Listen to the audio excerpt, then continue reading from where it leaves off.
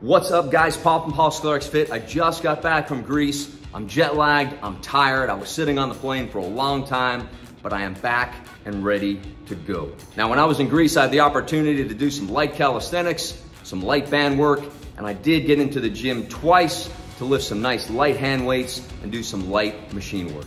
Now that I'm back in the States, I am ready to hit the weights. Today's workout involves 4 exercises. Number 1, the barbell deadlift. Number 2, the barbell chest press. Number 3, the dumbbell chest fly. Number 4, a push-up combo that involves chest and of course, abdominals. The great thing about this workout is that it is time efficient and it is muscle building. All 4 exercises are done back to back, so there is very little rest in between each, and you'll rest briefly for 2 minutes at the end and restart 3 to 5 more times. If you need a little bit more rest, feel free to take it. If not, get right to the next exercise. Now before you get started, you'll probably want to take a warm up. We want to make sure that we open up our hip flexors before the barbell deadlift, especially if you've been sitting like I have for the last 10 to 14 hours on a plane. So without further ado, let's open up our hips and then let's get to the workout. All right, let's open up those hip flexors. So we step back with one leg and then we reach nice and high with the same arm as the leg that's gone back. We want the abdominals nice and tight, so I've got a big stretch in my hip flexor and in my abdominals. Stand back up, take a nice big step with the opposite leg. We want to reach straight up in the air, stretch out the back hip flexor, and then come back up to the top. So depending on your flexibility and your mobility, I like to take anywhere between 8 and 10 steps back and then get right to the deadlift. Let's go. Okay, we're gonna start with 10 barbell deadlifts. I have my weight set at 315 pounds, but I want you to keep in mind that I am skilled at deadlifting and have done it for many years.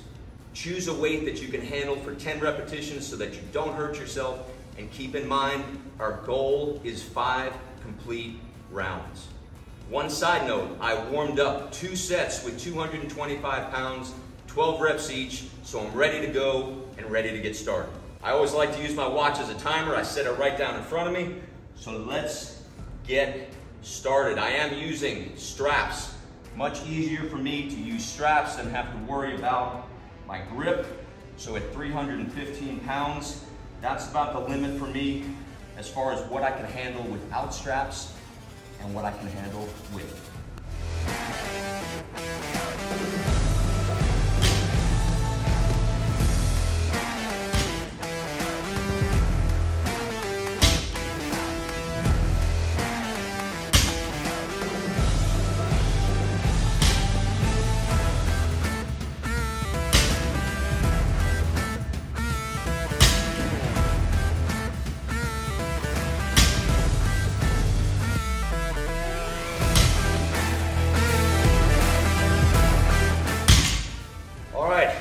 We got our 10 repetitions done on the deadlift.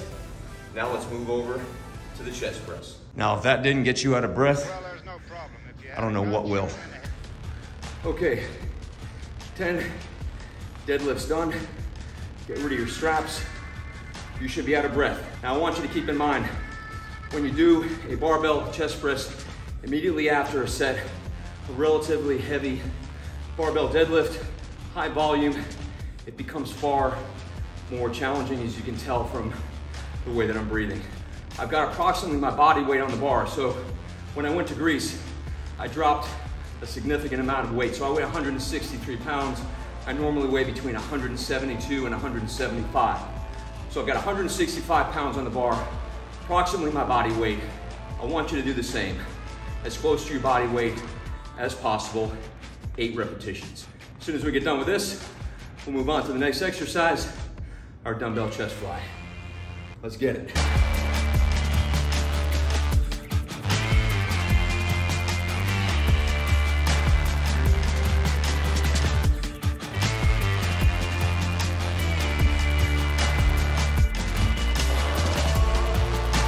The minute this gun was loaded, one of you brave boys decided to go for the run.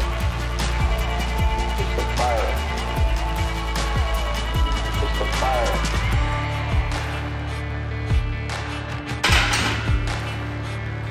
absolutely perfect. All right, to the next, the dumbbell chest fly.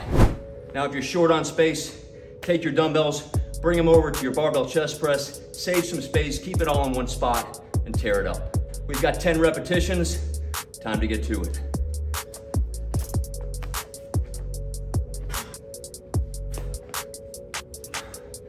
We're gonna take a slight pause at the bottom with bent elbows and knock these 10 out. And you can see I'm still out of breath.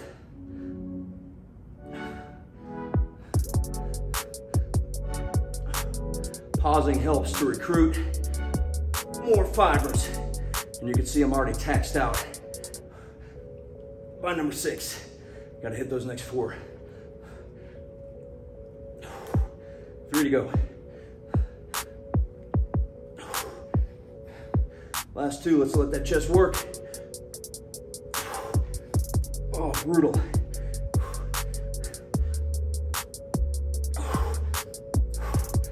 Wow.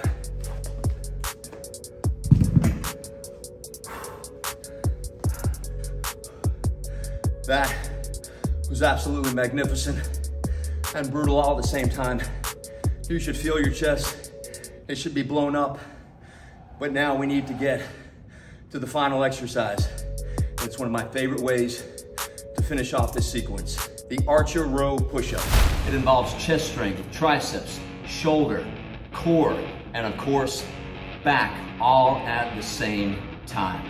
So we're gonna drop down for our regular push-up, and when we come up, we're gonna drive one arm back, and we're gonna squeeze extra tight in the back, and of course the abs. Drop right back down into position, pull right up opposite side, drop back to position, and pull.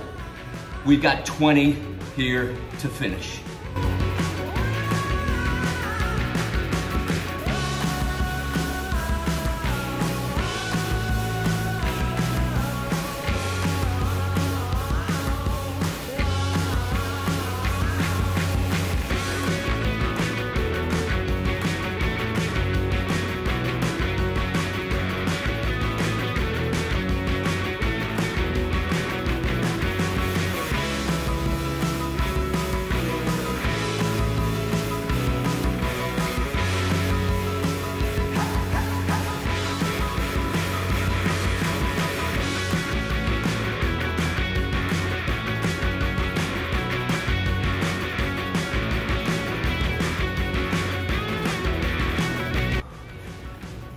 That was brutal.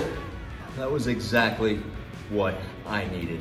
And I hope it was exactly what you needed too. Now I'm looking down at my watch. It looks like that entire sequence with rest time took about 10 minutes. So if you run this 3 to 5 times, it should take you anywhere between 30 and 50 minutes. Now, if you enjoyed this workout as much as I did, please subscribe to my channel, and I will see you all next week. Let's go.